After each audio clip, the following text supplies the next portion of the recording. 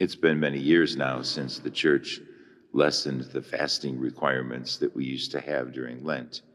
You can remember that fasting was a part of 40 days, and it was very long fasting.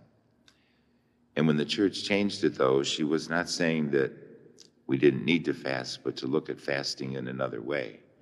And it's what the prophet Isaiah is saying in the first reading today, that it's looking into our hearts. We need to fast from selfishness, self-centeredness.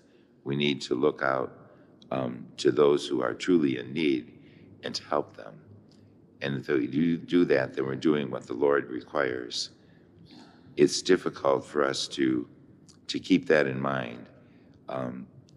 Fasting actually is a good thing, to give up some food or whatever it is that we do. It's good if it's going to make us more mindful of God, if it's going to make us more aware of God's presence with us and going to make us more like Christ. So the season of Lent is a continual, every year, an opportunity for us to fast from self-centeredness and to look more like Christ, to other-centeredness. Let us stand and offer our prayers and petitions.